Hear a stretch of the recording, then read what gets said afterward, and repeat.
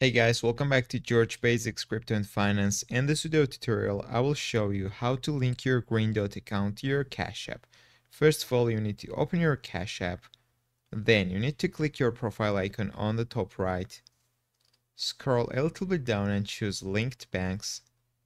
Then click this plus icon, Link Debit Card, and select No Card on the bottom. Then click Continue. And you need to find Greendot here. If you don't see Greendot on the main page, you can use the search bar. Just type Greendot inside the search and it will give you the result, which is here, greendot.com.